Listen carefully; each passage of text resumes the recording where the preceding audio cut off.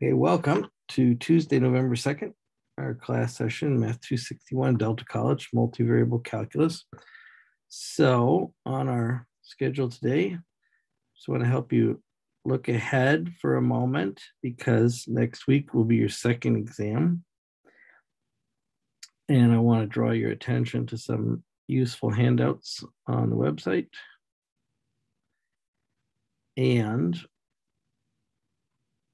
while I'm doing that, we'll move on in our presentation to cylindrical and spherical coordinates.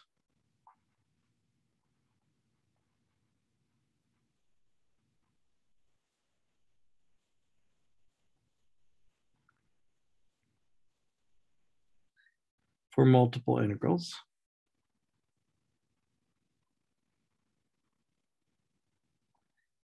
In particular, triple integrals when you talk about cylindrical and spherical coordinates. And then we're going to do some applications of integrals, and maybe starting today, but maybe only barely starting today, and it's not the most important thing on our schedule. So this next section doesn't get the same amount of time others, but basically,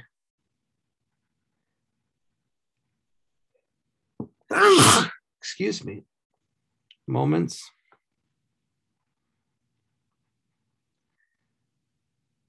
centers of mass,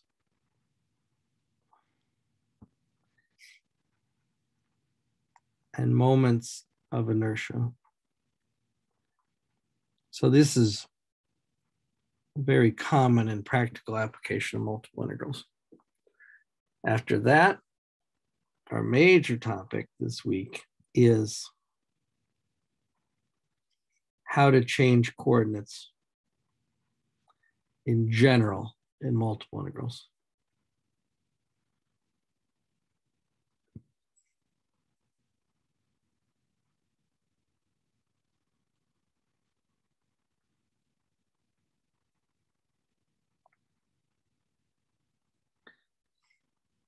And there, the tool that we're going to use is called the Jacobian, which is a very important tool in both multivariable calculus and differential equations. In calculus 1, your tool was, among other things, but a common tool was U substitution. So you could think of the Jacobian in one way, although it's not sufficient, is to say U substitution on steroids, or U substitution blown up into multiple dimensions, but it's a little more detailed than that. So just to look ahead, I want you to remember that exam 2 is going to be available next week, and we'll pop over to our website to take a look at that.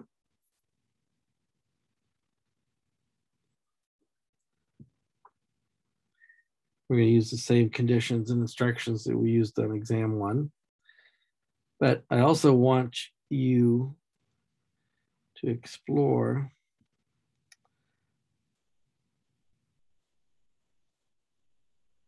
some of our course handouts thoroughly. I've already pointed out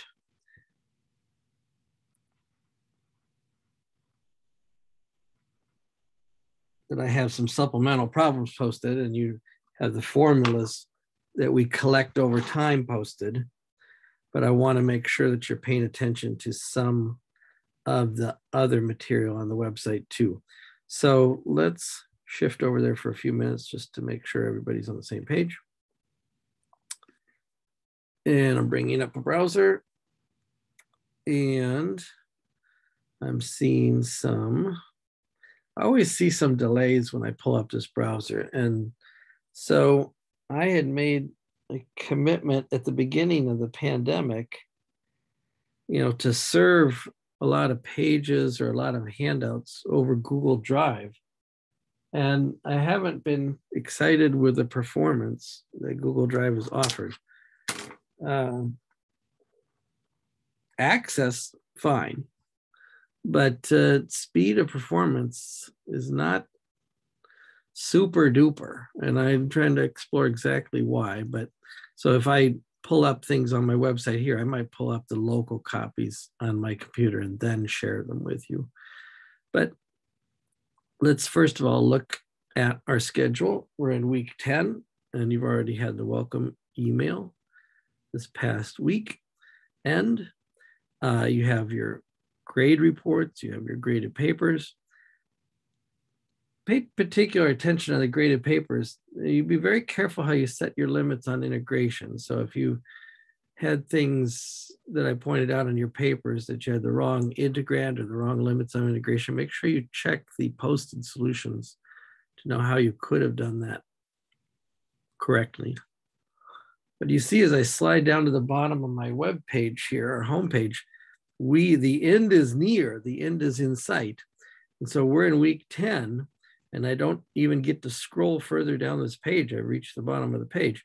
So pay attention that even though we're just a little bit over the halfway point, the end is going to come quickly.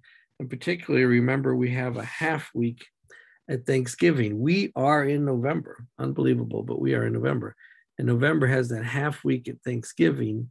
So these weeks aren't as full as you might expect. They're going to go by very fast.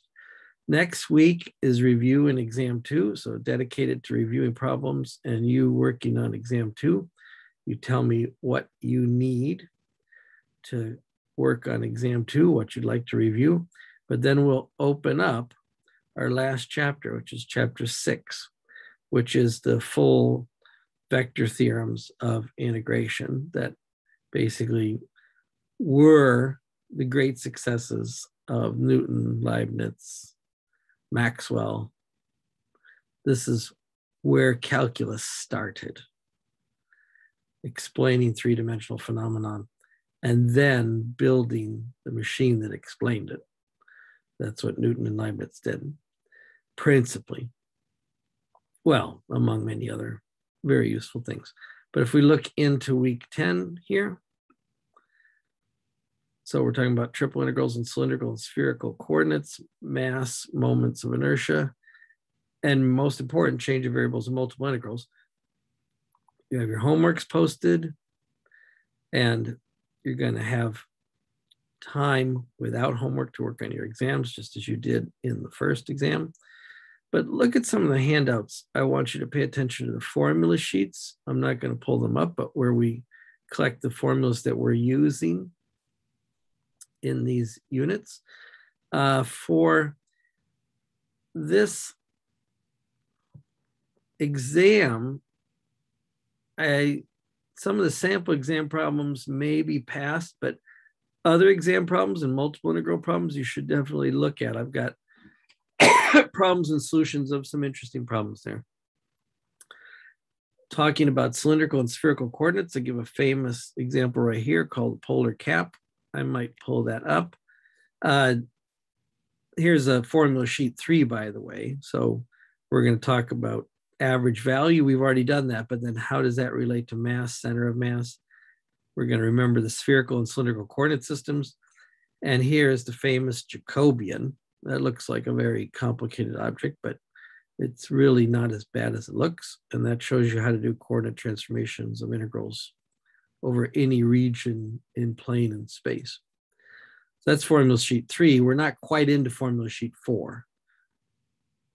So you might be consuming just formula sheets 1 through 3. Polar cap here is a nice example of executing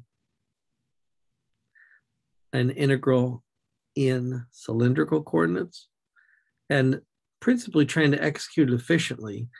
I like the fact that you guys are digging into mathematics and so forth, but it's not a replacement for knowing how to integrate things. So that was the purpose of Calc 2, is to show you a lot of interesting integral techniques. And I might remind you of some of the more exotic ones as we go along in the next couple of days. But pay particular attention to any problem in the book that talks about integrating spheres or portions of spheres. And the reason why is because in any kind of physical problem, you've got a lot of symmetry going on. Many physical problems have cylindrical or more commonly spherical symmetry. So if you're able to work with spheres very directly, then you have a great advantage. So you might wonder why there's so many problems in double and triple integrals about spheres. It's because spheres kind of rule the universe, so to speak, as far as our notion of what it means to have distance or separation or inverse square laws in physics. So this is just a demonstration of an efficient way to do a sample sphere problem. I want you to go on, and I want to point out two other samples I have. Here's an integration of an ice cream cone. But this other thing is an interesting article from an old science magazine, a surfing article. And let me see if I can pull that up. Zoom, zoom, zoom. I'm trying to look for a local copy so I don't have to wait for the thing to load. Oh, okay, it loaded pretty quickly. This is a 2017 Science magazine article that I just posted, not the whole issue of the magazine, but there was this fun article in here about creating the perfect wave. So someone really enjoyed surfing, said, I got to build myself a surfing tank. And so if you read this article, that they did is they set up a pool somewhere, I forgot where, we'll have to look at the article, where by the contours of the base of the pool and the system of pumping water, they created a relatively realistic wave tank. So I'll let you read this article at your leisure, but this is a picture of the wave tank right here. It's a diagram of the wave tank. And from the side, they're bringing in water, just like pumping it, like you push water around with your hands when you're in a sink or a tub. But down here at the bottom is a smaller version of the whole tank where they showed you how they use the contours of the bottom. I can't blow that up any larger than that. I apologize. Use the contours of the bottom to create and dissipate the waves.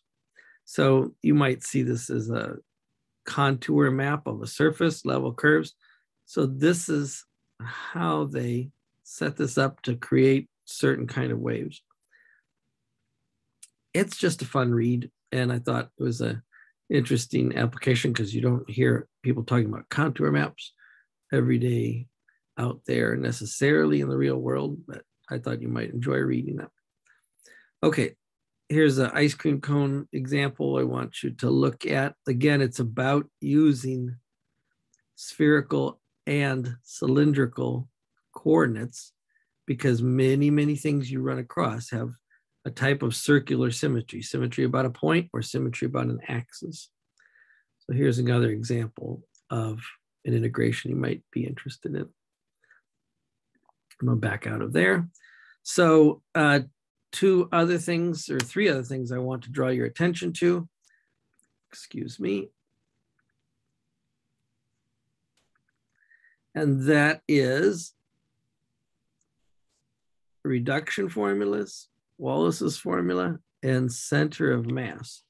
So center of mass is a handout I've set up for you to introduce the idea of center of mass. Maybe you've used it before, but the idea is very simple. It's balancing things, left, right, front, back, up, down. And you can travel from, balancing point masses to balancing continuous masses very, very simply with a multiple integral. So when you have the chance, I want you to go through this handout. I may even reference it maybe at the end of today and maybe tomorrow. But the idea of how you naturally balance things and the introduction of the word moment. So you can take any number of masses of any number of sizes, and you can easily balance them and find the center of mass. Well, then so you should be able to do with a rod or a wire of variable density. And then after that, you can extend this to a plate. And then after that, you can extend this to a volume. So this handout will get you started. Maybe we'll reference it later today. Speaking about integrating things efficiently, very often when you work in cylindrical or spherical coordinates, you create sines and cosines, powers of sines and cosines.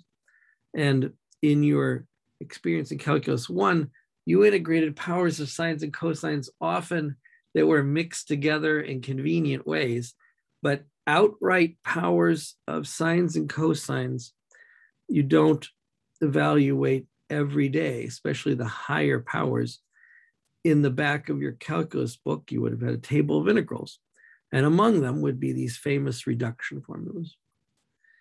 And the reduction formulas are valuable in their own right because they communicate patterns to you to help you evaluate higher powers of sines and cosines, but it's actually executing them where you can see the patterns in a more powerful and direct way. So here's examples of how to write out what a reduction formula do for you. But you call it a reduction formula because it moves the sixth power of sine to the fourth power of sine, the fourth power of sine to the second power of sine. The reduction formulas because they reduce the powers of the integrand kind of one step at a time. This is how it looks if you write them out. But when you get done and you visualize the patterns, then you get some very simple to execute patterns in the powers of sines and cosines. You say, this is not simple to execute. This is terrible to look at these extra powers of sines and cosines. But I want you to think about something, and that is usually when you're talking about circular symmetry, you're commonly working over what intervals? Like a 0 to 2 pi, that means you make a full circle, or a 0 to pi, a half circle, or even sometimes a 0 to pi over 2, a quarter circle. Now, with those being the common intervals, when you're evaluating integrals with sines and cosines in them, then you suddenly realize, wait a minute, sine and cosines values at 0, at pi over 2, at pi, at 2 pi, those are very friendly values, often of 0 and 1 and -1. So there's another reason why they're called the reduction formulas. Over the proper intervals, almost all of these terms, usually all but the last term, drop out. And you get very interesting patterns in the integrals of sines and cosines. So this handout, reduction formula handout, is worth playing with. If you need a reduction formula, you look it up when you need it, but you can find out some very useful relationships when you encounter the higher powers of sine and cosine integrals. Sine and cosine most commonly, sometimes secant, cosecant, sometimes tangent. But sine and cosine are the principal things you encounter higher powers of. So make sure to check out that handout called the reduction formulas. Now, with that handout called the reduction formulas, there is something called Wallace's formula for pi, which is also worth remembering, not because you need a formula for pi over 2. In fact, this is kind of among formulas for pi, a bad formula for pi. Bad in that it's not very accurate very quickly. But it is a goofy little expression for pi. Look at this expression for pi. Well, frequently formulas like this are not pi directly, but pi over 2. So that's as good as pi if you double both sides. This formula was discovered by Wallace in 1656. But what's interesting about it is the beauty and the symmetry. Look at the pi over 2 is equal to not an infinite sum, but an infinite product. 1, 2, 2, 3, 3, 4, 4, 5, 5, 6, 6, 7, 7, 8, 8, 9, etc. If you take that product forever, then you actually produce pi over 2. That's not a practical way to produce pi over 2. But why it's interesting is because this formula comes from the reduction formulas. It comes from integrating powers of sine and cosine. So this handout is not required for you to do your work in this class, but I wanted to show you a very obscure and old application of integrals of sine and cosine. And sometimes this turns out to be really useful.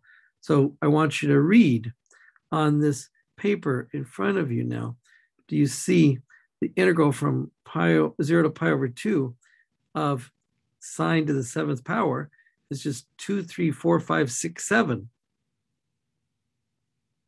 So if you had to perform that definite integral, well, of course you can go and show me every step by the reduction formulas. But if you knew Wallace's formula and you knew the reduction formula's output, like I said, many things drop out when you're using friendly limits like 0, pi over 2, and pi. Then you know exactly how much area is under sine to the 7th power from 0 to pi over 2. It's just 2, 3, 4, 5, 6, 7, whatever that number is. And for even powers of sine, it is similar. It's 1, 2, 3, 4, 5, 6 times pi over 2. Even powers of sine will incorporate pi over 2. Odd powers of sine will not. So this is directly the result of the reduction formulas. And Wallace used this to demonstrate this funny formula for pi. This is not a practical formula for pi, but I just wanted to show you how someone used this in a clever way. So if you have some time and you want to read something interesting, you can look at this handout.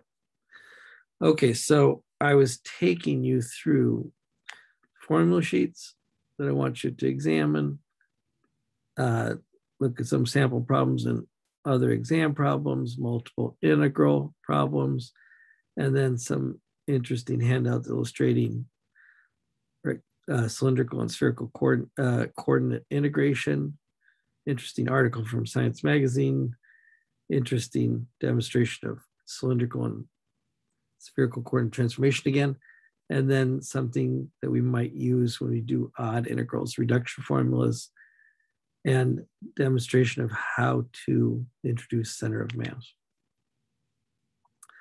Okay, so that is just an extended tour of some of the things that we're talking about here in the near future. So I'm going to get out of here. I'm going to stop sharing, and we're going to go over to cylindrical and spherical coordinates.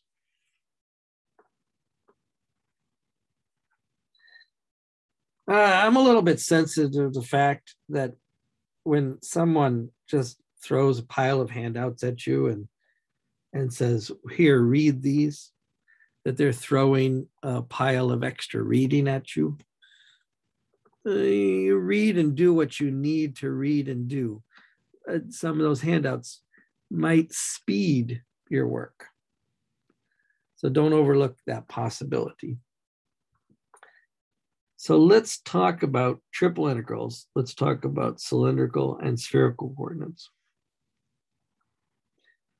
So remember, when I write a triple integral in the most general form, integrate over a solid, contribution of a function to volume, then I am making no commitment to a coordinate system. I'm just saying that I have three-dimensional space here. And where do I say that I have three-dimensional space? Principally in the dv, or in the function of x, y, and z. But notice I didn't write x, y, and z because I didn't want to make a commitment to what coordinate system I was using. But you know that X, Y, and Z space can be described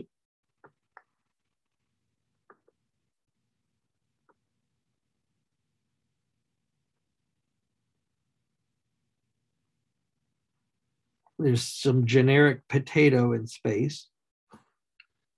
I like to use the analogy of a potato because it's something you pick up, you hold in your hand, and you dice into little tiny pieces sometimes when you're in the kitchen. So you're cutting up that potato in space into little volume pieces. And the first natural way, by your coordinate system learning, the first natural way to cut up that potato into little pieces is little cubes. dx by dy by dz. That creates a little volume piece. And the purpose of the triple integral, remember, every definite integral is a length, area, a volume, or a contribution of a function thereto, is to, on every little volume piece, check out the value of the function, and then add up, sum the values of those functions over all those little pieces. And the value of the function might represent temperature, it might represent density, it might represent value in terms of money or resources. It could represent many, many things. But by the shape of the potato, sometimes rectangular coordinates are not the most effective way to cut something up. So we're used to thinking by our initial training in rectangular coordinates. And then we set these limits here in terms of outside to in, z equals, y equals, and x equals. Since I don't want to make any commitments, I'll just say G for potato, which means I'm setting the limits to match the potato or the solid that I'm examining. But we've already said that sometimes instead of X and Y, it's more convenient to speak in the plane about polar coordinates. So we've already investigated replacing dx dy with dr d theta. But we also learned there was a price for doing that. We had to introduce a factor of r, a proportionality constant, to describe the dA in terms of r and theta. Now remember, in cylindrical coordinates, the z represents going up and down the elevator the same way it does in rectangular coordinates. So actually, you can move easily from from polar coordinates to cylindrical just by saying that cylindrical coordinate transformation is just changing the x and y into polar coordinates and leaving the z untouched.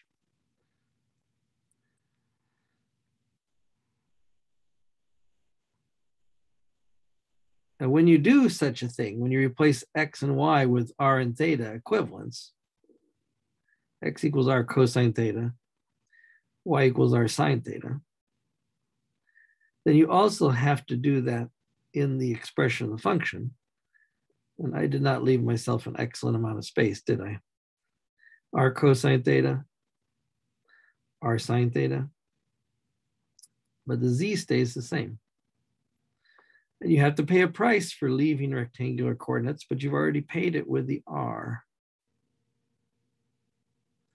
So this is a triple integral in cylindrical coordinates.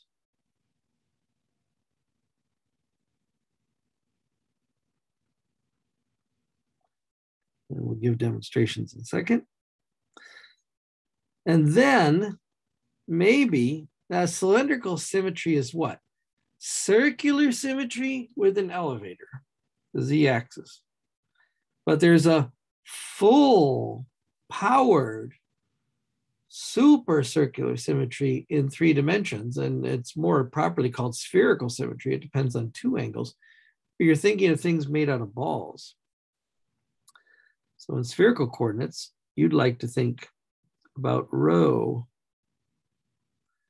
phi, and theta.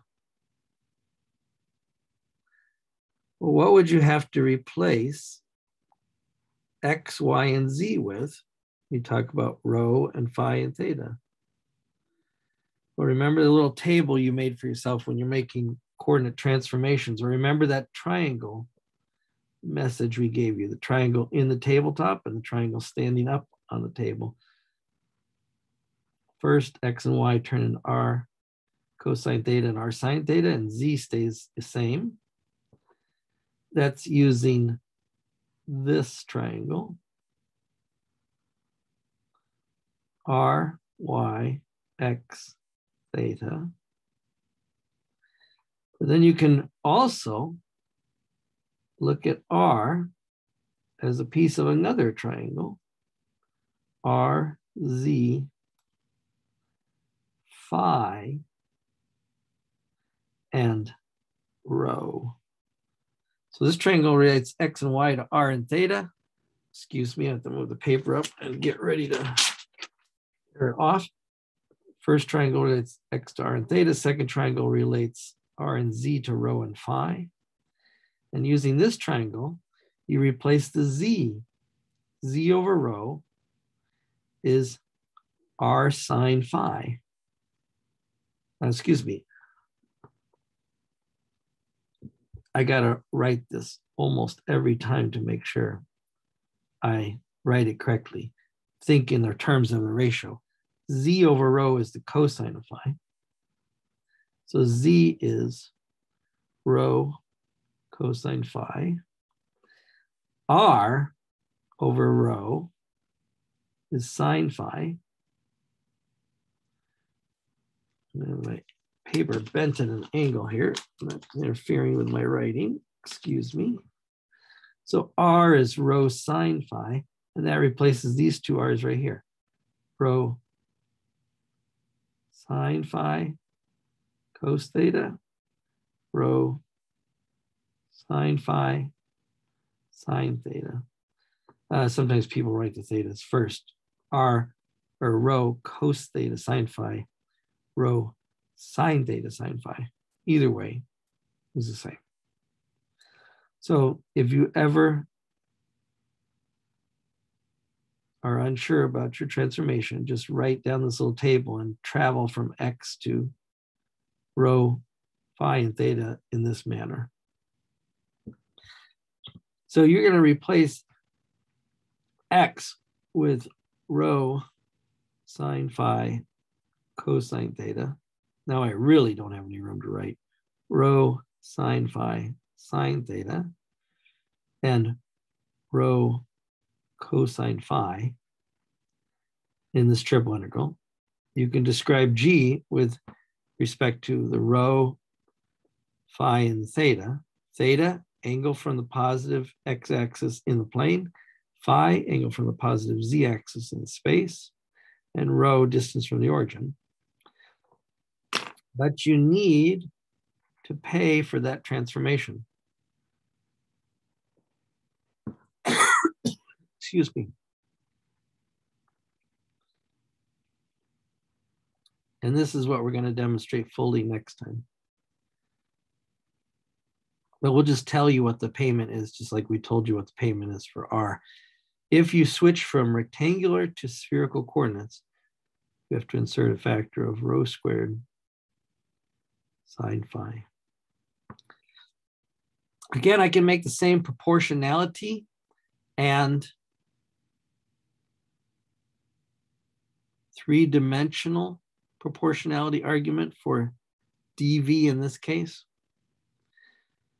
But I'd rather give you the full technical argument next time and not just rely on a reasonable drawing, although the book makes a nice drawing of this in this section. So I just summarize in rectangular, cylindrical, and spherical coordinates. You're using a different dV in each case.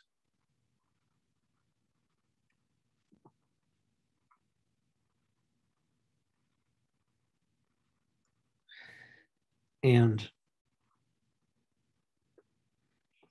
these are the dVs. The r and the rho squared sine phi turn out to be the Jacobian for these coordinate systems. Rho, phi, theta. And the other thing I remind you of is you are allowed to change the order of these. In fact, sometimes you get a great advantage by changing the order of integration. But these modification factors, these change of coordinate factors, they're always present, no matter what order you switch on here. Okay, so we're going to take something out, just do a simple problem, cylindrical or spherical coordinates, just to get an idea of what it means to execute these. And remember, we change coordinate systems.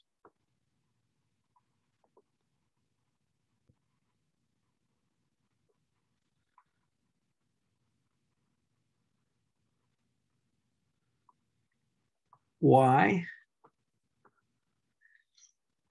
Usually to simplify limits of integration.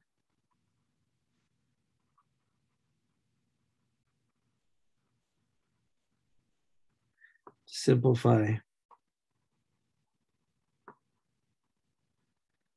the integrand.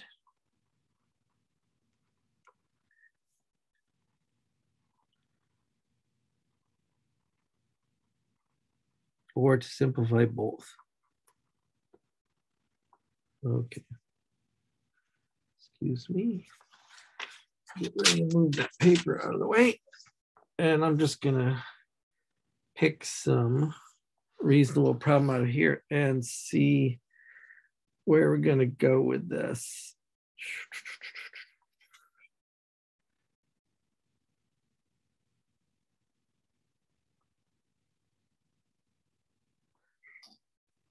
I don't want to pick something that's too simple, but maybe something that's reasonably simple to start with, or something that has an interesting result to start with.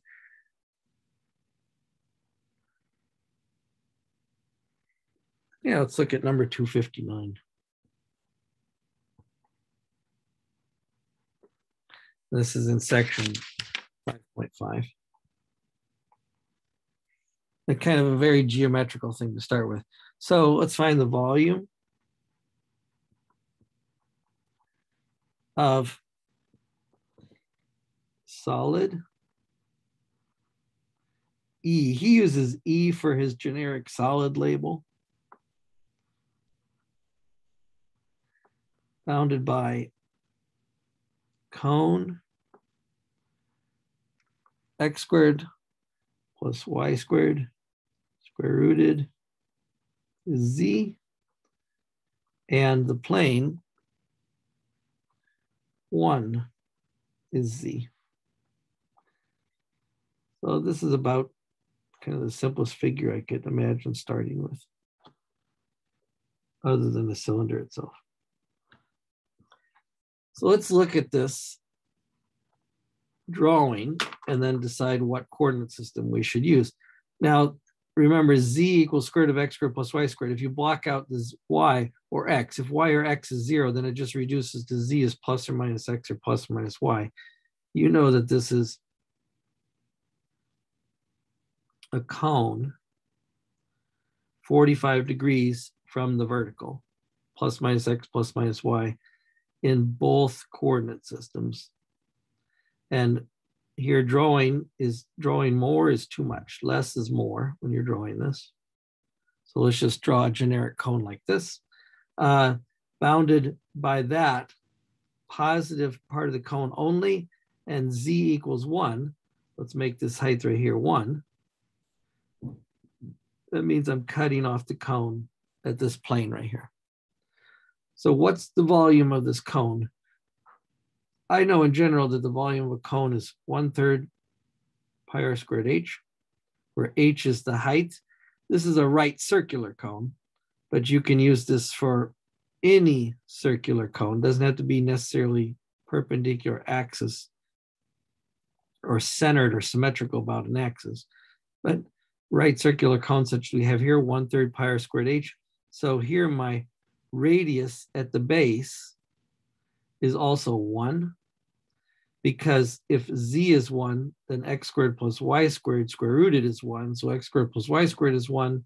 So the shadow cast by this cone in the plane, it's valuable to think about the shadow that the solid casts is a circle of radius 1.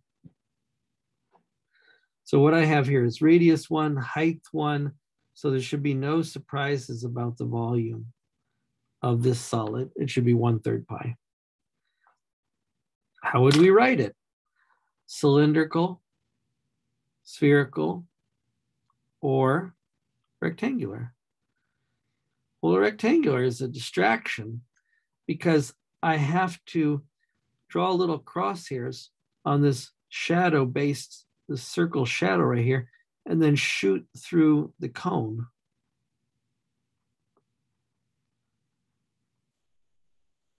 Over this whole circular base. And I describe that circular base, I have to pick one coordinate, x or y. Let's pick x. I have to visualize x being from -1 to 1. And then for each x, I have to visualize y running from bottom of circle to top of circle. Out here on the side, if x runs from -1 to 1, then y ranges from bottom of circle to top of circle. And that would be circle of radius 1, -1 minus x squared, 1 minus x squared, positive, square rooted. And then I have to enter the solid on this cone, which is z equals square root of x squared plus y squared. And I exit the solid at this height of 1, means upper minus lower limit, looks like this. Now this is integral with respect to y on the inside, x on the outside. You say that's not a triple integral. It is in rectangular coordinates, but it is triple integral if I use these things to make the limits for the z variable, right? Sometimes more convenient to think in another level of integral.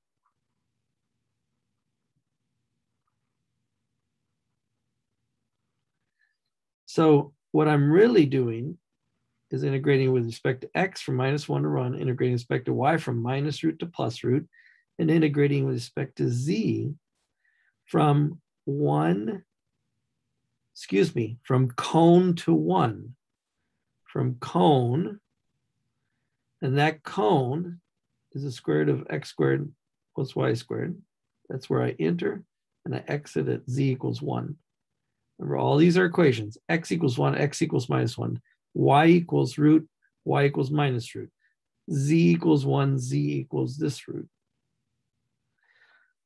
This is rectangular coordinates, and it could be executed just as you see it, but I'm not going to bother dealing with all these roots.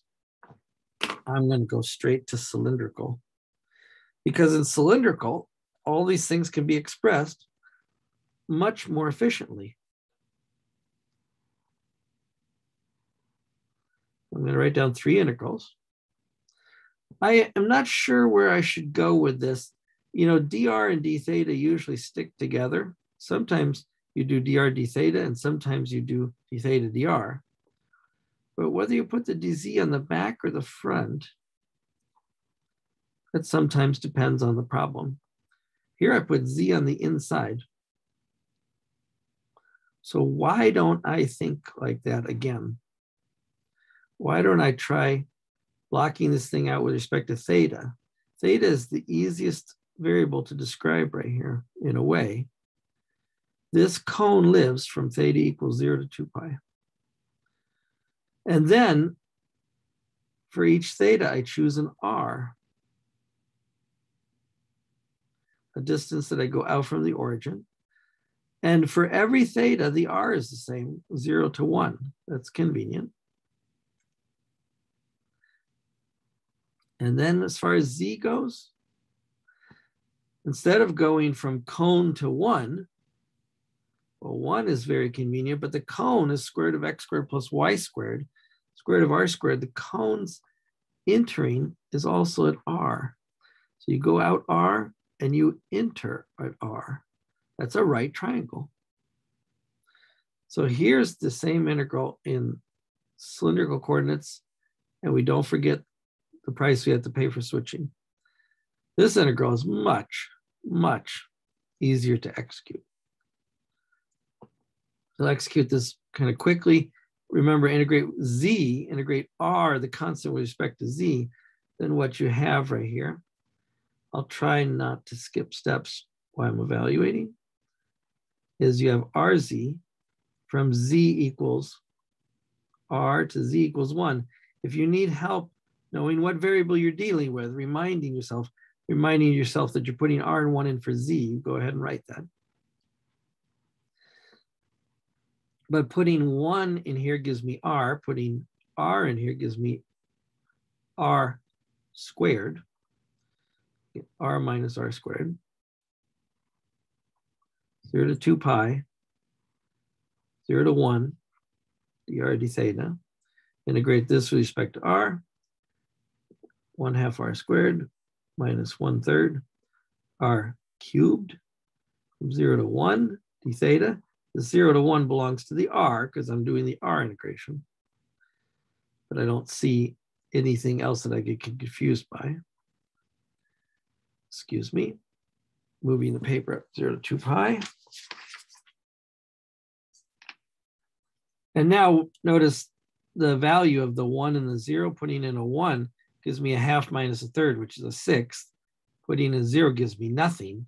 So I get a 1/6 integrated from 0 to 2 pi. And always look out for constants like this. And they don't always occur at the end. Sometimes they occur at the beginning. But this is a brick. Understand that this is a brick of height 1/6 from 0 to 2 pi. This is a brick of area 1/6 times 2 pi. And that's the 1/3 pi. Okay, so this is why we switch coordinate systems. We want to go from awkward presentation and evaluation to simple presentation and evaluation. But you could said, oh, you were just doing polar coordinates. I could have done polar coordinates on this double integral I wrote here. So this is not a very impressive presentation yet. It's just a first presentation. Notice you could also write this in spherical coordinates, although I am not sure I want to evaluate at spherical coordinates. So before we take a break, let me at least write this in spherical coordinates. You can write anything almost in any coordinate system. Sometimes you might need multiple batches of integrals to do it, but your goal is to write things in the simplest coordinate system. So let's think what it would take to express this in terms of rho, phi, and theta. Well, I have to think about the order too, don't I? So the order, I still believe theta is an effective way to start, because I got to bring this back into the picture here, excuse me, because this thing is still described most generally by saying it circles the z-axis. Theta is from 0 to 2 pi. So check off the theta. Between the rho and phi, what should I work with next? Well, the phi is also the same for every point around the z-axis. This cone is phi from 0 to pi over 2. Pi over 4. Every theta I pick, I dip from 0 to pi over 4 to reach the outer wall of that cone. I bend down pi over 4 units from the z-axis. And so this looks kind of friendly. You know, I had constant limits a second ago. I still got constant limits here.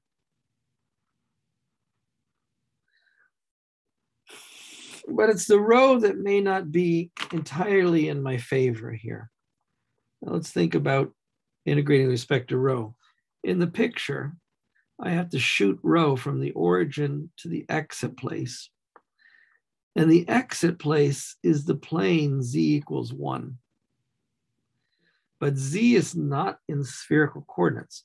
So I'd have to change z equals 1 to spherical coordinates.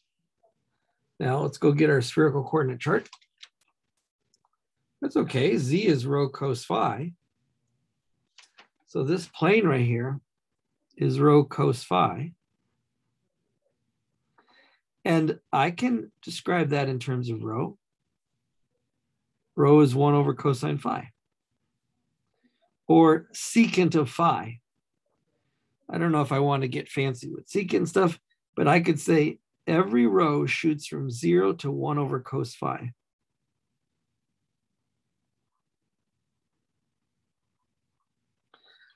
And it's that limit, if I have my choice between r to 1 and 0 to 1 over cos phi, I think I might prefer the r to 1. But don't give up on this limit here yet. Remember, now you have to pay for the privilege of changing the spherical coordinates, rho squared sine phi. Remember, you're integrating a 1. When you do the volume integral, you're integrating a 1 over the 3 dimensions, like you're integrating over 2 dimensions, upper minus lower. Let's get this paper entirely out of my way.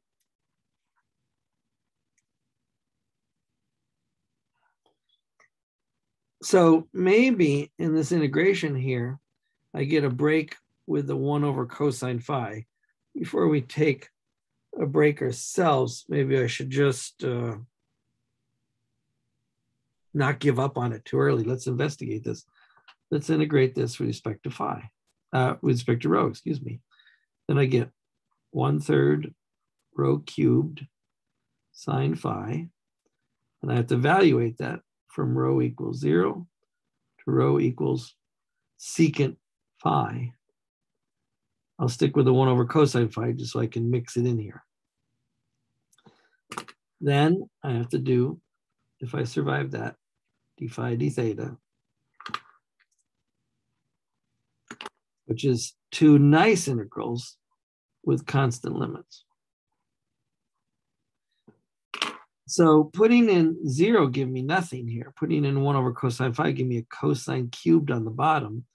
So now I'm looking at 1/3 sine phi cosine cubed phi d phi d theta 0 to pi over 4, 0 to 2 pi. And by u substitution, maybe this is not such a bad deal. Let's let u equal cosine phi. Then du is minus sine phi d phi, or minus du is sine phi d phi. And here's my sine phi d phi. I can replace that with a minus u du over u to the 3rd power, or u to the minus 3 power.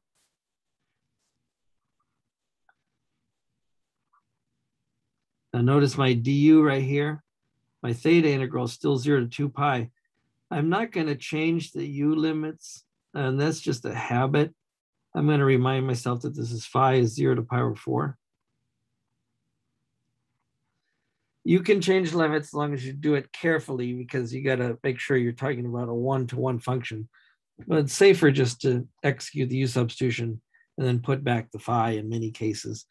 This is u to the minus 2. And when I differentiate this, I get a minus 2 power come out. Here's the minus sign, but I got to kill the 2. 1/2. Don't forget the 1/3. It was out here in front of this. So I need a 1/3 in front of this. And let's just check our differentiation. When I differentiate this, minus 2 comes out fried.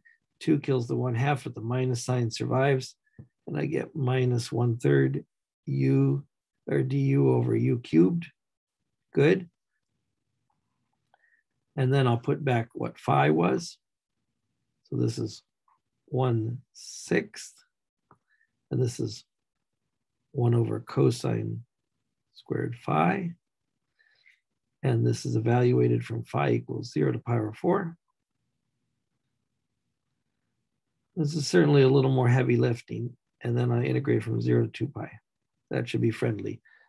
Plugging in pi over 4 gives me cosine of 1 over root 2 squared is 1 over 2. And the reciprocal of that is 2. So when I plug in pi over 4, I get 2 over 6. When I plug in, I'm going to make sure I've got a minus sign missing. When I plug in 0, well, let's just go with this and see what adjustment I have to make. When I plug in 0, I get cosine is 1, 1 over 1. And 1 over 1 is 1. And this is a 1/6. And I'm subtracting. I like my numbers, but I don't like my signs. So I'm nervous that I lost a sign. Let's check this out in a second. D theta from 0 to 2 pi. I said I like my numbers because this is minus 1/6 times 2 pi, which is minus 1/3 pi. Well, I don't like that number. I don't like the minus sign. So I'm kind of curious, where did I lose a minus sign as I was working in here? So let's read this from the top. If you see where I dropped my minus sign, you're welcome to throw that in the chat as well. But here's my sine over cosine cubed. Here's my substitution. There's my u substitution differentiation. Put a minus sign in here. And somehow I believe that minus sign got 8 by this integration, which seemed to make sense. But if that's the case, then where did the minus sign go? Oh, okay, here. Good. Minus sign, all good. What I did is subtracted badly. 1/3 is bigger than 1/6. Let's write that 100 times. 1/3 is bigger than 1/6. 1/3 minus 1/6 is positive 1/6. Positive 1/6 times 2 pi, positive pi over 3. Okay, so we did execute this in spherical coordinates. But I think for this cone, cylindrical coordinates was king, in particular because of this cap, which was described easily in terms of z and not as easily in terms of spherical coordinates. Okay, I got to come back and do a real spherical coordinate problem, not just unnecessarily complicated one, but we're going to take a break first. So let's come back at, let's call it 9:07, and we'll move on to cylindrical coordinate example. I'm going to just mute my microphone for 5 minutes and stretch my legs, and I invite you to do the same.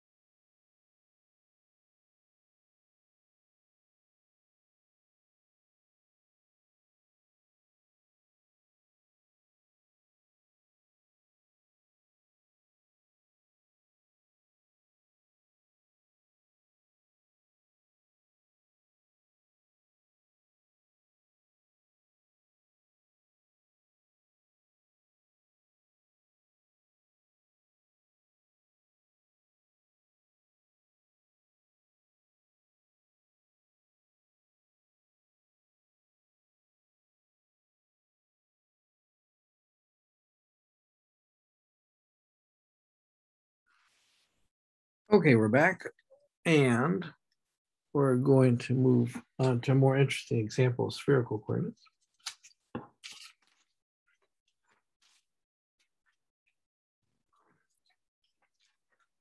So I want to show you, I'll show you a common example and then a more interesting example.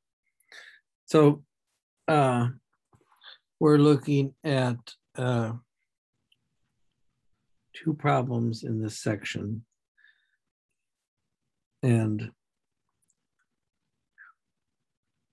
I'll take exercise 285, which is a kind of a common example. And then exercise 282, which might be a more fun example.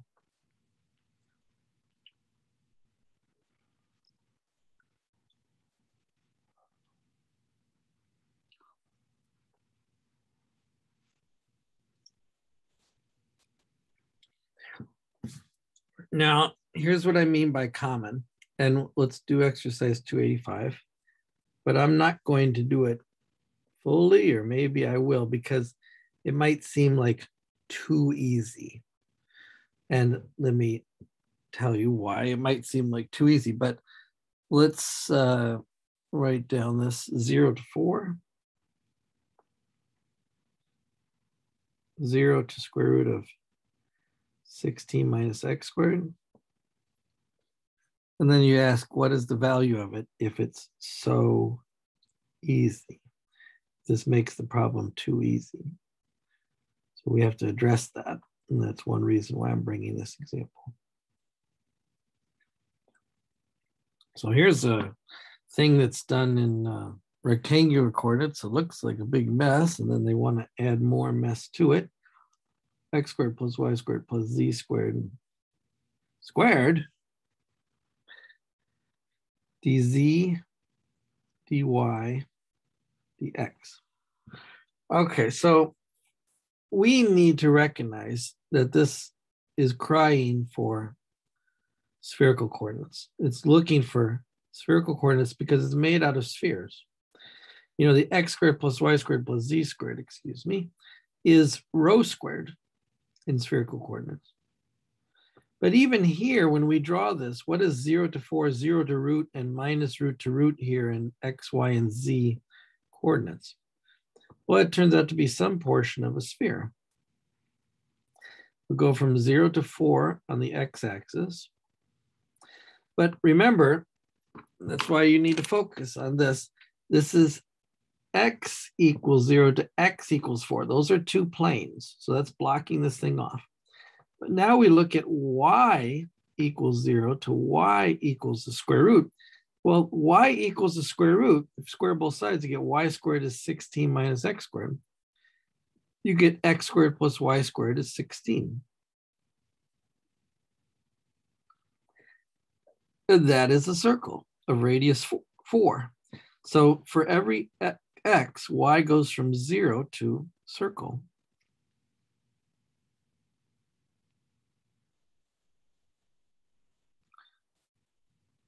So when x is 4, I get y go from 0 to 0. When x is 0, I get y go from 0 to root 16, which is 4. Okay, so there's my x and y coordinates. And now z is going to go from negative root to positive root. But by the same token, when you square both sides, this says x squared plus y squared plus z squared, after you bring these variables to the left-hand side, is equal to 16. So there's a sphere of radius 4. And the minus to the plus means you go from top to bottom. So what are we integrating over here? We're integrating over a quarter of an orange or a quarter of an apple.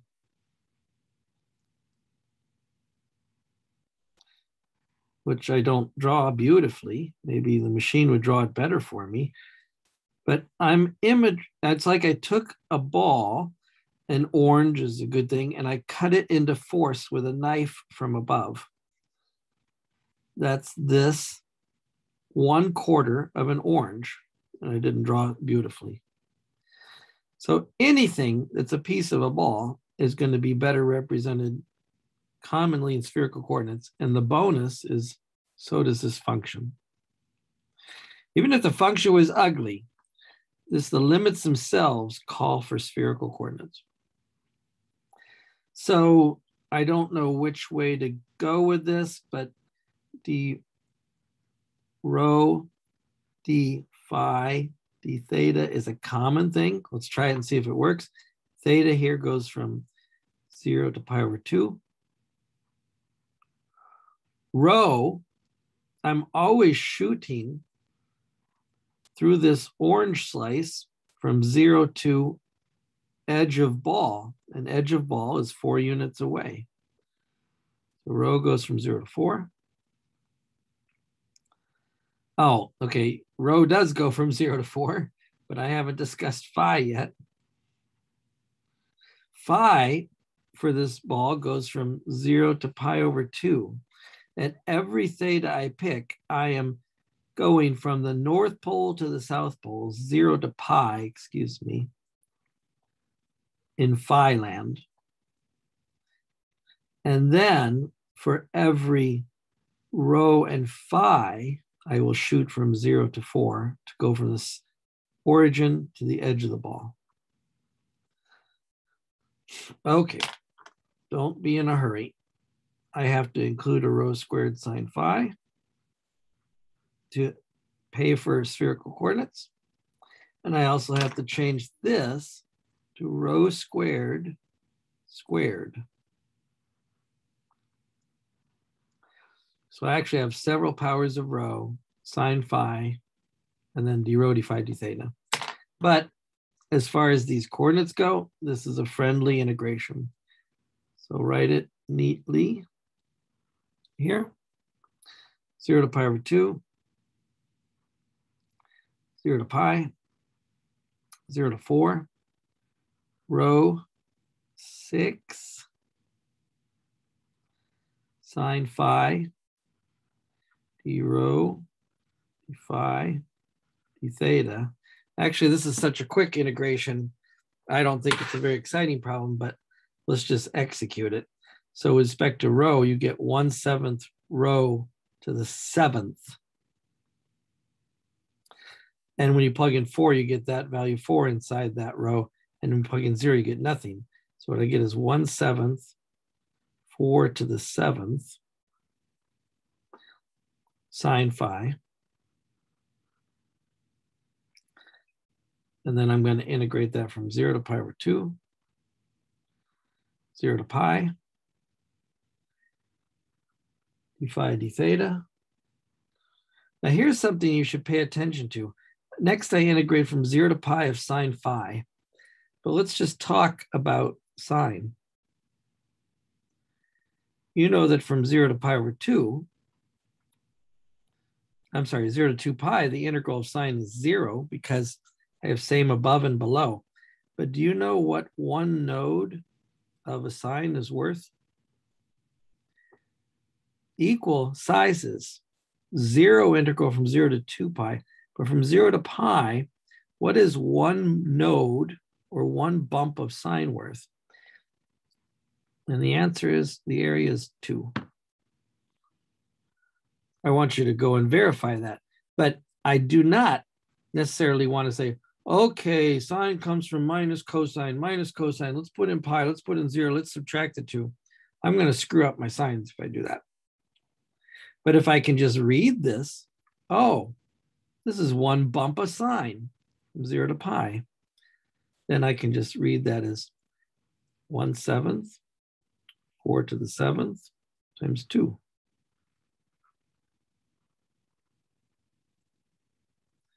Now you see the value of that because this is just a constant height of a brick over the interval 0 to pi over 2.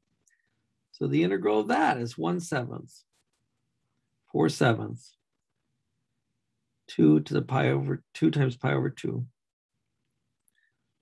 So when we're done, this is 1/7 4 to the 7th times pi. And I'll evaluate that in a second. But I want to show you that what I did with my spherical coordinates was more than making the limits nice and the integrand nice. It made the evaluation nice because I can use common facts about sines and cosines. And then if I got into more trouble, I could use common facts about the powers of sines and cosines. And that's why I showed you the reduction formulas. So don't be afraid to use time-saving measures like this. Okay, so now what is 4 to the 7th? That would be 2 to the 14th, and 2 to the 10th, everybody should understand that 2 to the 10th is 1028. So what's 2 to the 14th? Oh, I don't even want to think about it. I got to do 16 times that. You know what? I'll let you work on that. That wasn't the main point of this exercise, but you could look up the value there. Now that is not the volume of this orange slice, remember. That is the contribution of this function to that volume of orange slice. And this function gets rather large as you go out to rho equals 4. So you get 16 and then 16 squared, you get 256, contribution of 256 on these outer edges. That's quite large. Okay, but that's just a common way. And you say, well, that was easy because it was a sphere. And I say, you're thinking backwards when you talk like that. Show me a more interesting example. That was too easy, Dave, because it was a sphere. And I say, you're talking backwards. It wasn't easy because it was a sphere. The fact that it was made out of spheres made me do this transformation, which made it easy. So when do you use spherical coordinates? When you have spherical symmetry. You naturally don't use spherical coordinates on a cube, right? So don't complain that I picked an easy example. No, I picked an example made out of spheres. Let's pick another example made out of spheres, which is not so obvious. Yeah, so of course you're not going to pull out spherical coordinates if you don't have things made out of spheres. But many, many problems, physics, gravity, electromagnetism, intensity of light or radiation, are based on what? Distance from one point to another. And what is distance from one point to another naturally expressed as? As a sphere. The set of all points that's 4 units away from the origin is a sphere of radius 4. So spherical symmetry appears all over the place. Anyway, here's something you got to think about a little more carefully. Find the volume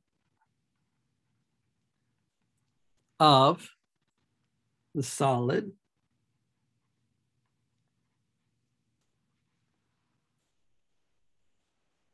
I love G for my solids. He loves E, but he didn't say E, so I'm going to be free to use my own letter. Outside the sphere of radius 1 centered at origin. And the equation of that is rho equals 1. And inside the sphere, rho equals cosine phi.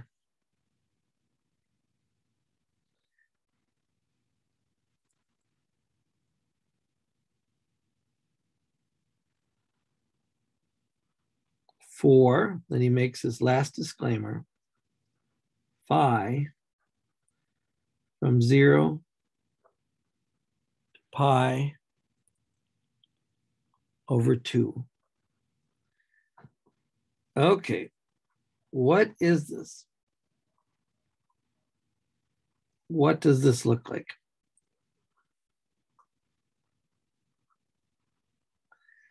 Well, first thing I say is he's inviting us to use spherical coordinates because he described the thing in spherical coordinates. And maybe this can't be described any other way. Now, sphere radius 1, you say, I know how to do that in rectangular coordinates or cylinder coordinates, but this is fully expressed in spherical coordinates. We got to understand this. And then here's the restriction on phi right here. So we had to spend some time drawing this. So I remind you that circles came in 3 useful flavors in the plane. X squared plus y squared equals r squared. That's circle centered to the origin. But in the plane, circles could also be just kissing the y-axis or just kissing the x-axis. Sometimes, this is back to your polar coordinate days in trigonometry and calculus. Say, sometimes it was useful to set a circle off center so that it touched the origin instead of being centered at the origin. And this, if this was an A right here, was r equals a cosine theta. And this, if you have an A right here, is r equals a sine theta. So you have to remember these 2 expressions of circle that were equally valuable to this. I could write this in rectangular coordinates. I could write either one in rectangular coordinates, but polar coordinates made this easier to look at. Now we can also do this for spheres. So standard expression of a sphere is a sphere of radius rho, x squared plus y squared plus z squared equals rho squared. That's a circle. I'm sorry, a sphere of radius rho.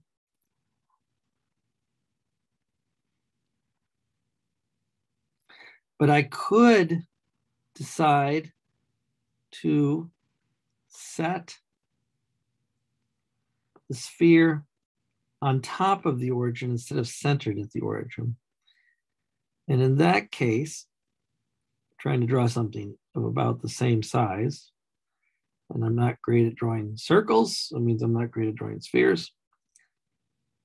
I get something like this, a ball or a globe sitting on the origin. Now, by the analogy that we used here, and you can do this with your triangles and so forth, but I just tell you that the equation of this sphere, if it reaches up to A, is a cosine phi. So you use your triangles and your trigonometry, you could describe this sphere in this fashion. And this is what we see right here.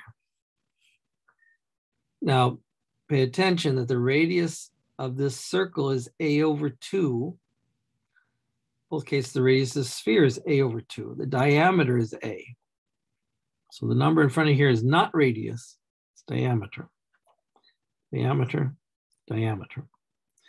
So when I see rho cosine phi, what I see is a sphere that sits on the origin, reaches up to 1, and therefore has a diameter of 1 and a radius of 1/2.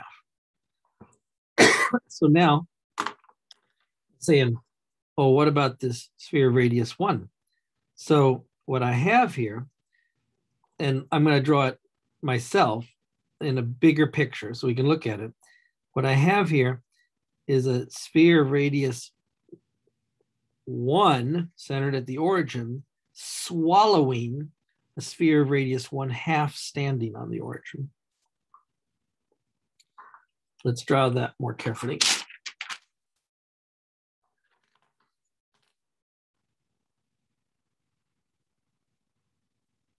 So I wanted to draw it a little bit larger, but I'm not making it very large, am I? Well, we'll just try to draw neatly. So I have a sphere of diameter 1 standing on top of the origin.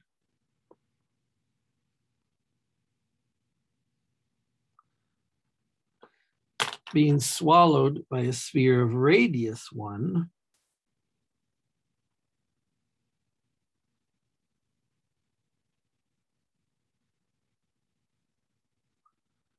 Centered at the origin.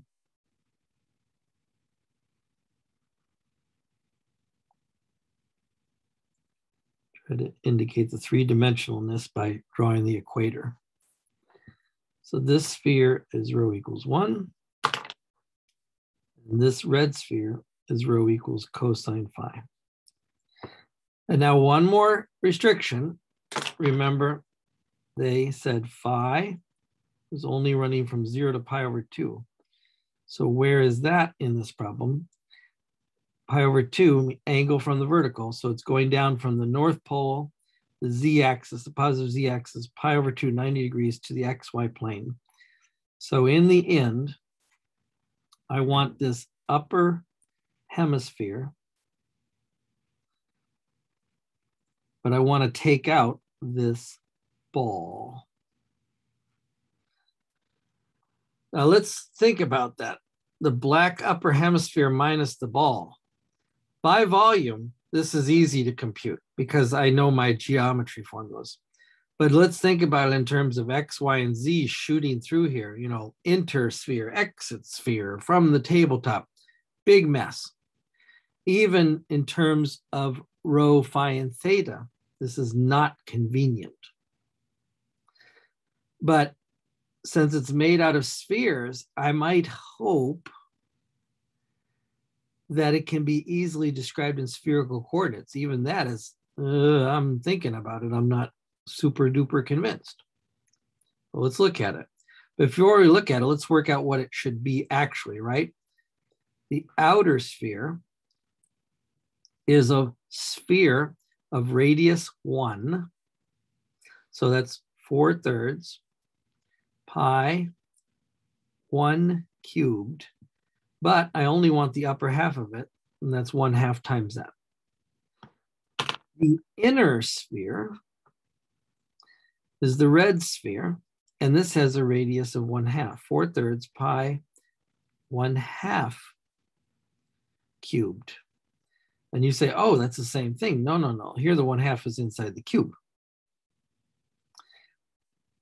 So what if I do this, what volume should I have? So I have 2/3 pi, that's this expression. And here I have 1/8 times 4/3.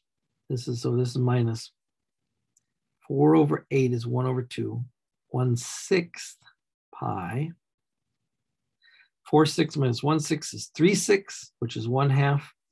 So this whole mess should be pi over 2. That's what we should see when we evaluate it.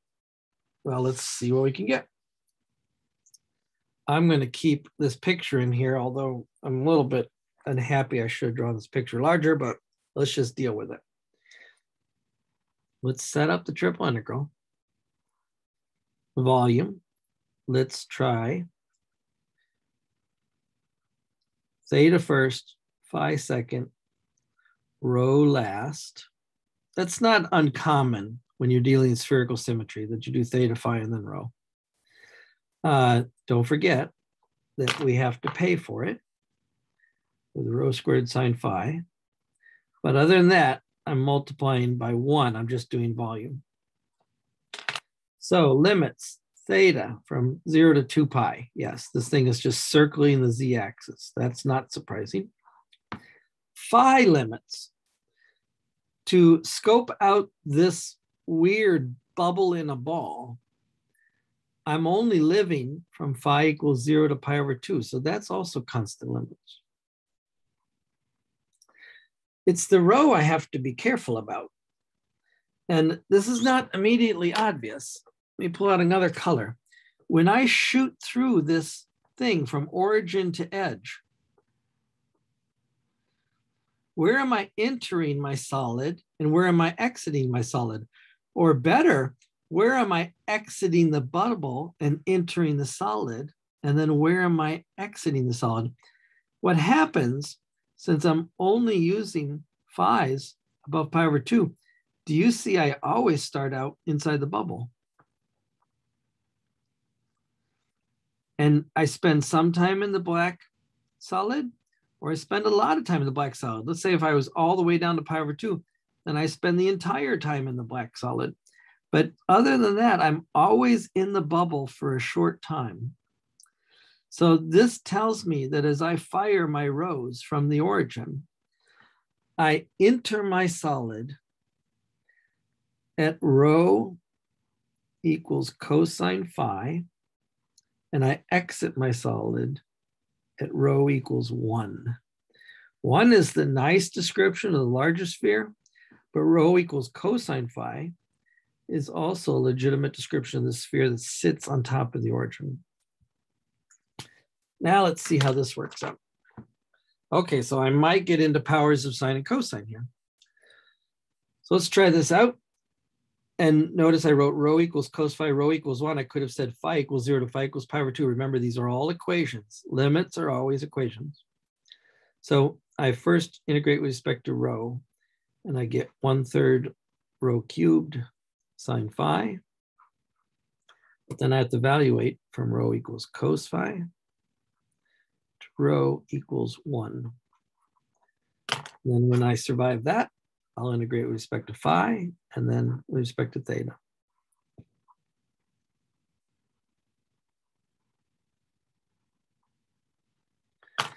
So when I plug in my rows here, I get 1/3 of sine phi,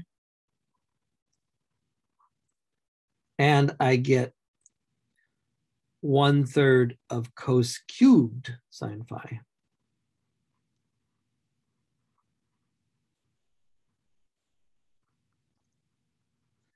Phi is the angle I'm using in both cases.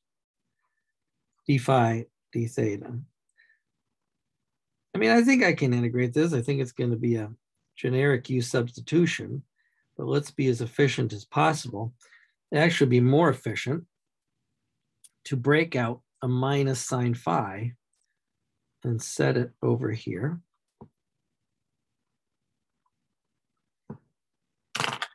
Then I'll write my d theta in red. And then concentrate on what's left after I take out the minus sine phi. Oh, I'm sorry, move the paper up. This is page number 6.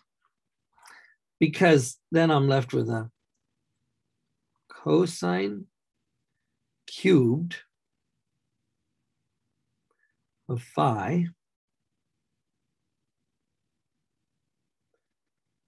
and here I'm left with a minus 1. You say, don't forget about the 1/3. I always mess up constants. If I bring the constant outside the integral, then I usually always forget to apply the constant at the end. Well, let's practice that. Let's practice pulling out this 1/3, setting it outside the integral, so I don't have to think about fractions. But what I have here is minus cos cubed sine of phi sine phi, that's that one. And I have plus sine phi, that's that piece. Okay, good. Now the reason I do it this way is because then I'm going to let u equal the cosine of phi and du equal minus sine phi d phi. And that gives me u cubed minus 1 here. And that gives me just a straight du because I brought the minus sign over here. Now remember, this is from phi equals 0 to phi equals pi over 2. I prefer to go back to phi and then put those limits in. Someday I'll give you an example of why it's dangerous to only switch the limits. And then don't forget the 1/3 out here. So this integral right here is 1/4 u fourth minus u. That's that integral. Now we're going to extricate from 0 to pi over 2. Oh, right. But I didn't put my cosine back, did I?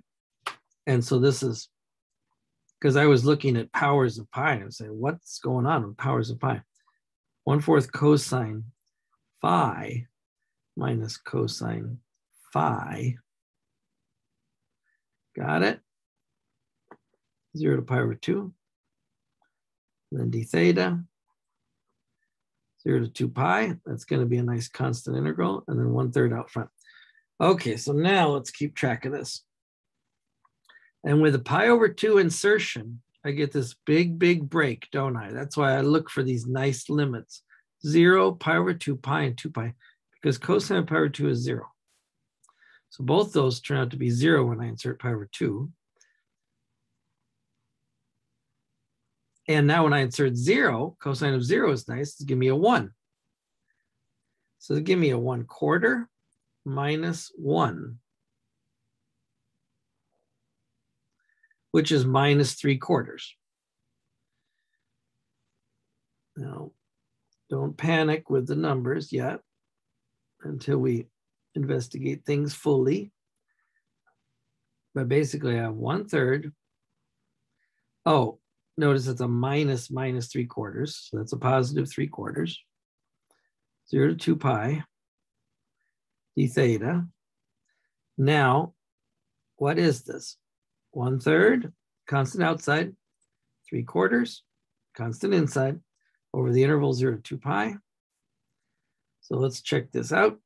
Cancel the thirds. Cancel 2 over 4. Gives me a 2 on the bottom. This is pi over 2.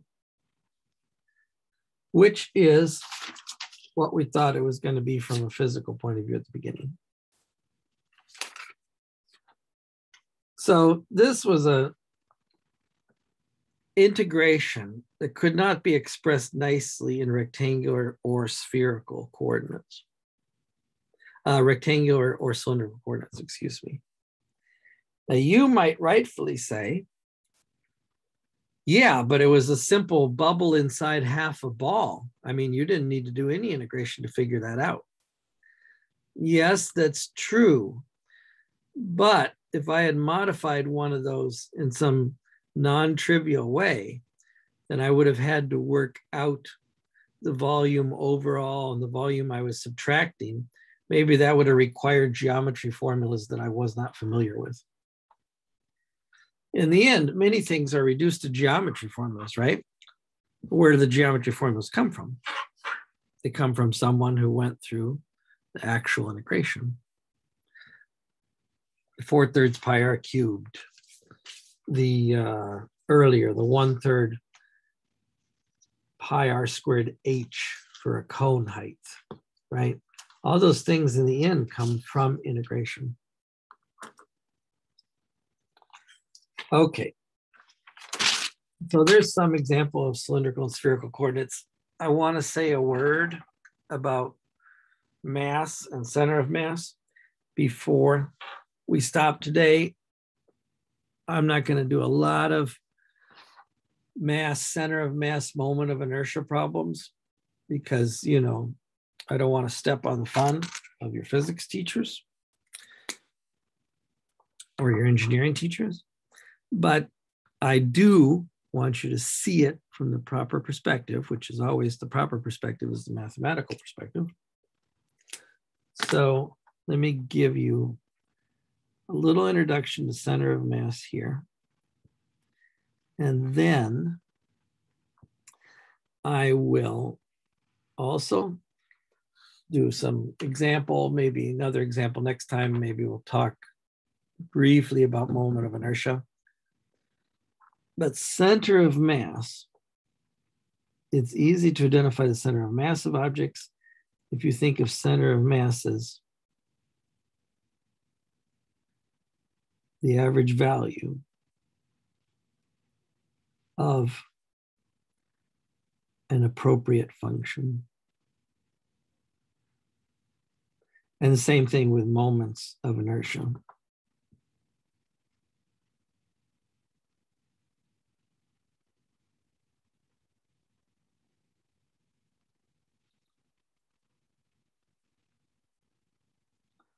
So let me show you what I mean. I'm going to go to that handout first, and then we might do some calculation, but I just want to spend, 5 or 10 minutes introducing this and maybe an example next time too.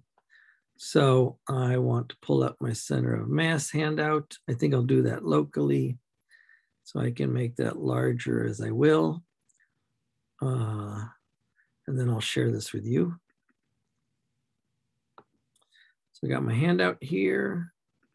I'm going to share screen. And, oops, no, wrong button, in meeting. That's not a smart idea. So I'm just making sure I've got everything pinned at the right place. Let's do it. Okay, so now you are looking at the center of mass handout from my website. We can do some scribbling on it.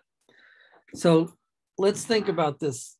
I want you to read this handout carefully, but I could just give you some clues on how to read it. And that is, you've balanced things from your earliest experience of life. First thing you learned to balance was your own body, right? And that's called walking. When did you experience walking? I don't know what the whole giant range is. Could be 10 months to 2 years, kind of. 10 months is early, 2 years, it's been too long for me to remember. Maybe 2 years is a little bit late. I think commonly 18 months is when people get the hang of walking. So you've been doing it for a long time. That's a pretty sophisticated three-dimensional balancing act. So let's take it back to the very beginning. And that is, you've also balanced things on scales. You know that if you put a mass out here 4 units away from the fulcrum of a balance, and you give it a certain mass and you want to balance it with something closer to the fulcrum, you know that this thing close to the fulcrum is going to have a larger mass. And actually, it's not hard to calculate what the mass is. Let's say a mass of 3, that's 4 units from the fulcrum, has to be balanced by a mass of 2, of 6, that's 2 units from the fulcrum. And they both exert a twisting on the fulcrum. And the mass on the left is causing the scale to twist counterclockwise, causing this ruler to turn counterclockwise about the fulcrum. The mass on the right would tend to make the scale rotate clockwise. You're trying to balance the counterclockwise and the clockwise rotation. And this tendency to rotate about the fulcrum is called a moment. It's called the first moment. And all you have to do is make the product of the distance from the fulcrum and the mass equal on both sides. 3 times 4 is 6 times 2. And what that is you are summing the first moments, excuse me, and it doesn't matter which you call positive, which you call negative. I'm not going to get into counterclockwise, clockwise, positive, negative, but one of them is opposing the other, no doubt. And when you sum the first moments, if the sum of the first moments is 0, then the system is not experiencing rotation. So I want you to take this matching first moments and I want you to fancy it up. So look at the 3 times 4, 6 times 2. That's like saying 3 times 4 plus 6 times minus 2 is 0. But the 4 and the minus 2 are representing what? Distance from the fulcrum. 5 minus 1 is 4. 5 minus 7 is minus 2. So what you're doing is taking the masses 3 and 6 and multiplying them from the distance of the center of mass at the fulcrum. Now, if you consider the fulcrum to be the center of this mass, if it's balanced, let's call that X bar, you realize that the formula you created, 3 times 5 minus 1 plus 6 times 5 minus 7 is 0, is actually a formula for the center of mass. 3 times x bar minus 1 plus 6 times x bar minus 7. If you did not know what x bar was, you could solve that for x bar. And what do you get? 3 times 1 plus 6 times 7 over 3 plus 6. The 3 plus 6 you recognize as the sum of the masses. But what's the 3 times 1 plus the 6 times 7? Well, you see the position of the 3 and the 6 are 1 and 7, but 1 and 7 relative to what? Relative to the origin, 0 over here, which we didn't pay attention to at all before. But now let's think about it this way. If I did not know that the center of mass was at 5, if I did not know that that's where I should put the fulcrum, well, every point is arbitrarily equally important to me, right? So what I could do is choose the origin to be the center of my universe and measure the moments from the origin. So 3 times 1 plus 6 times 7 is a measurement of the moments from the origin. So now this x bar has meaning. The x bar could be expressed as what? Sum of masses on the bottom, but sum of moments on the top. And you say, well, the origin is not the center of mass. No, but look how, if I twist that, the sum of the moments divided by the sum of the masses actually gives me what? 3 plus 42 is 45. 3 plus 6 is 9. 45 divided by 9 is 5. So this formula, sum of moments over sum of masses, naturally produces center of mass, 5. Now you pump that up and say, well, what if I had 3 masses? Same thing. Sum of moments over sum of masses produces the center of mass. And you can have some fun doing that with lots of masses. Giving someone a problem of various masses set at various positions on this ruler, you can always calculate the center of mass by taking sum of moments over sum of masses with this arbitrary setting of the origin. You have to set the origin somewhere. You have to calculate with respect to something, right? But now let's take this to calculus. So what is sum of moments over sum of masses in calculus? Well, we think about this rod, this one-dimensional rod, as doing what? As having lots of little mass pieces, infinitely many mass pieces. Let's call them DMs, a little bit of mass. And where does the little bit of mass come from? Well, it comes from the little bit of length times the density or mass per unit length of the object. So if I have mass per unit length, which may be variable, times length, I get mass. A little bit of mass is the density times a little bit of length. And now I can repeat the sum of moments over sum of masses with integrals by saying the sum of moments is the integral of x dm, distance from an arbitrary origin x times a little bit of mass, divided by the sums of the little bit of masses. Now this is the sum of the moments over the whole mass of the rod. That's imitating the finite case.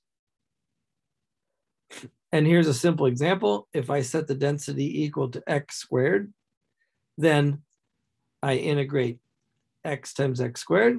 I get a number. I integrate x squared. I get the mass. The sum of the moments or sum of the masses is 7.5 in this case. And that would be where I would balance this rod if the density increased with the square of x.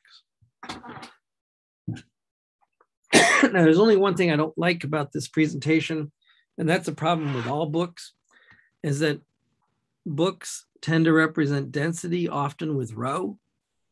or delta. You get two choices. And both rho and delta mean something important in physical situation.